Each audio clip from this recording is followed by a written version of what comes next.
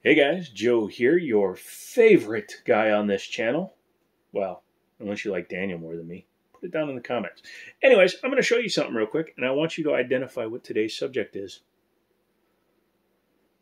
Only a real gun guy would know.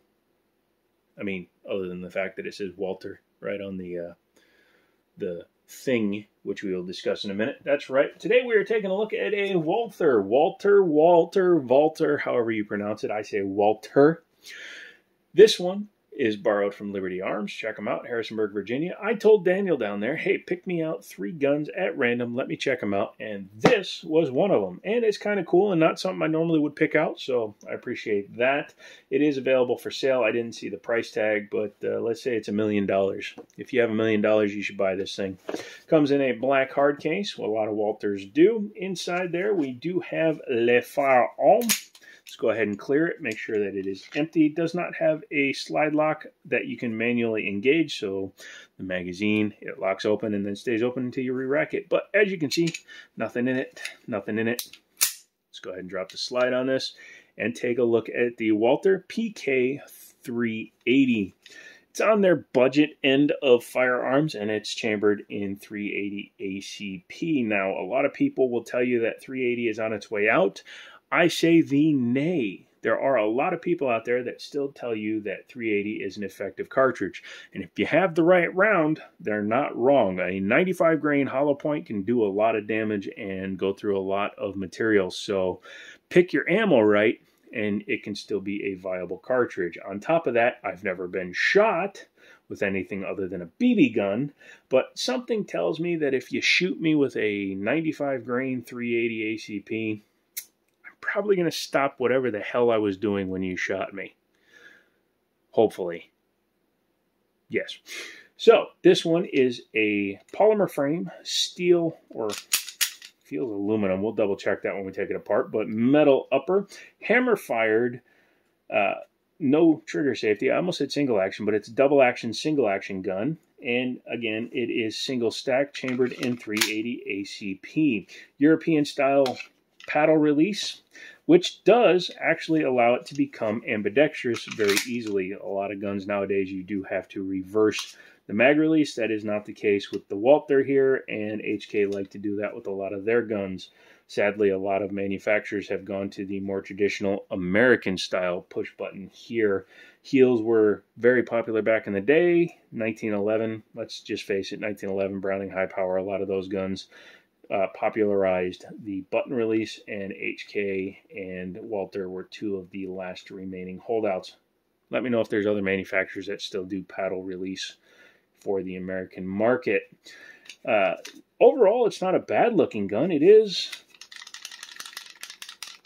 again, being a budget gun, it's a little bit on the rattlier side, but it's not something that would really bother me that much, especially if it's always in a holster. Unless you have like a Kydex and then you have the sound of it rattling around in there. Take it or leave it. Hammer fired with manual safety. Again, ambidextrous. A little bit backwards. Up is for fire, down is for safe. However, this one does have the party trick of at least being a firing pin block. Slide-mounted safeties tend to block the firing pin while still allowing manipulation of the firearm, including the trigger. That's how you decock this pistol. I don't recommend it because you never know. You could have a failure of the firing pin block. You could have forgotten to reset the safety because it doesn't spring up like some guns do. What I would suggest is, while it's on safe and you do want to start it in double action, you grab the hammer in your fingers and lower it gently, thus reducing the possibility of it accidentally firing the gun. Once you've released, you can engage it back into fire and you'll see the hammer will go all the way home. Or you can just leave it in safe and then flick it up before you use it. Talk about the trigger real quick. Again, if you do put it that way into double action, you're going to have a heavy pull, as double action tends to be, both on revolvers and straight double action pistols like the Sky. Pulls through at about 9¼ pounds. And then you can see the brake there is just releasing it. That's all there is to it. Hammer-fired guns are usually pretty simple and easy to use. Once you've fired it, once the gun resets, you will go into single action mode. And you'll see it is a much shorter trigger. A little bit of take up to the wall and break. Now, personally, since I'm a 1911 guy, how I would suggest it is you load the magazine in, get the hammer set, put it on safe, and put it in your holster. That way you'll always have a shorter trigger pull. Hammer is back, safety is on, gun is safe. This is safe, guys. Just practice. When you're sitting at home, make sure there's nothing in the gun. Take the mag out so you don't accidentally do anything, and just practice drawing and dropping the safety. Because it is backwards for me, it would probably be a little bit awkward for me, but I guess I could learn to pull and knuckle it up versus normally 1911s you thumb them down. But the more you practice, the more proficient you'll get with that. But once you've gotten that down, the release is so much easier. 5.5 pounds on that one.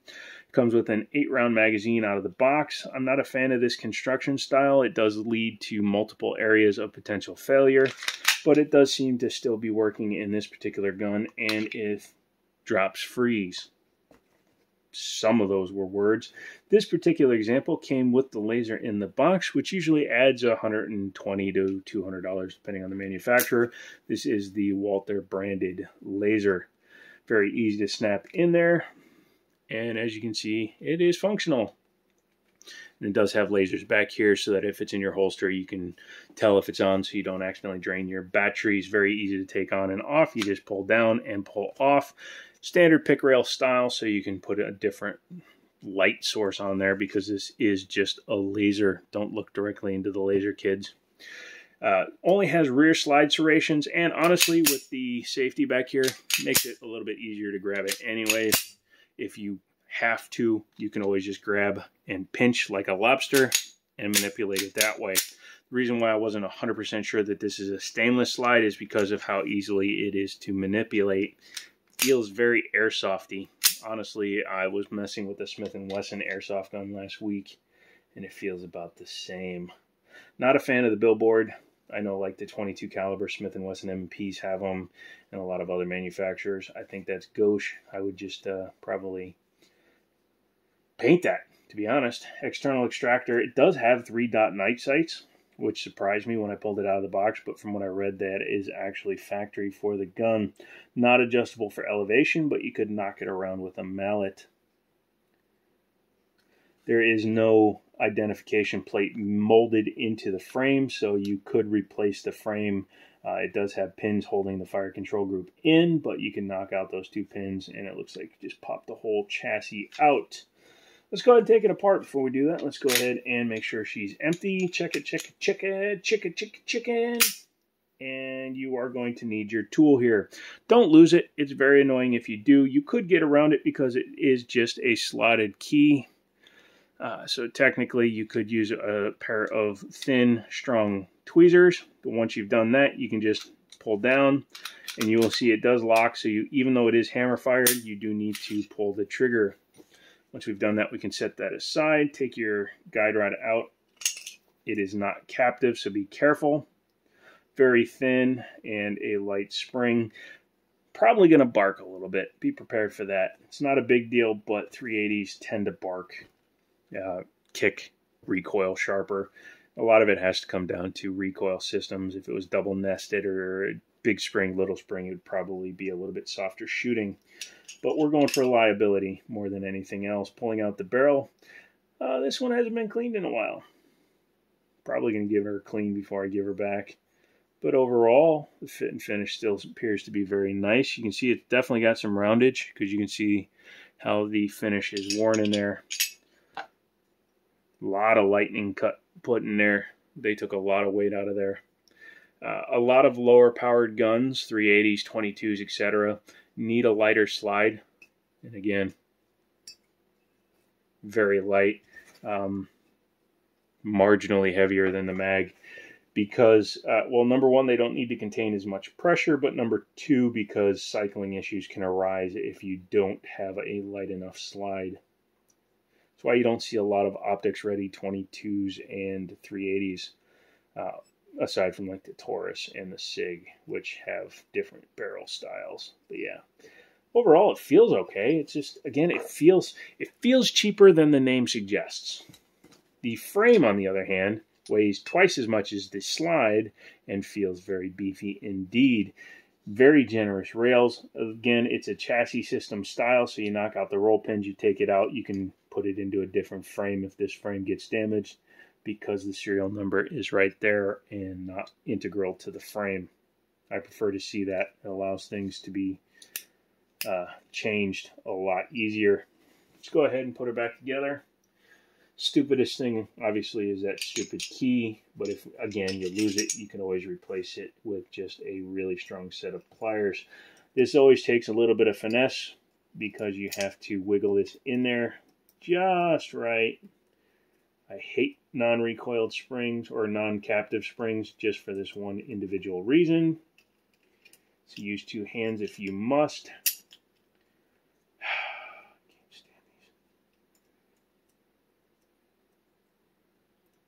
More modern guns have done away with this style, and yeah, there's a very good reason for that. Oh my goodness, come on. And you can't pre-compact them, which is one thing I hate. You know, I'm going to come back because doing it on camera almost always fails. Okay, that literally took me almost 5 minutes, and for someone like me who has really bad nerve damage, and possibly for those of you out there that might have weakened hands or anything like that, this could be a deal breaker. Not just on this gun. I believe I showed it on the stance.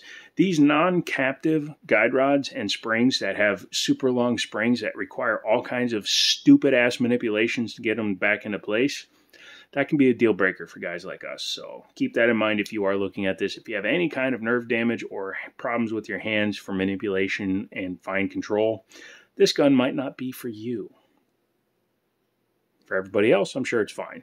It's also really freaking annoying. I know it's an older design, so I'll forgive it for that. But if I were to buy a new gun, such as the Savage Stance, you can check out that video up there, I would not accept that at all, 100%, ever. Anyways, once you get it back into position, go ahead and make sure that the takedowns go back into the up position. Turn your key back so that it's this way, and rack your slide to make sure you're back in functionality. So what do I think of the PK380? Well, outside of its recoil spring, I think it might actually be a fun little shooter. If it's still around, maybe I'll take it to the range and shoot it. If it winds up selling, hey, maybe one of you guys bought it. If you have any questions, comments, concerns, leave those down below. I try to answer as many of them as I can. I really enjoy making these videos, and I hope you guys enjoy watching them. Please keep coming back for more, please. And tell all your friends, buddies, enemies, and all the like about it.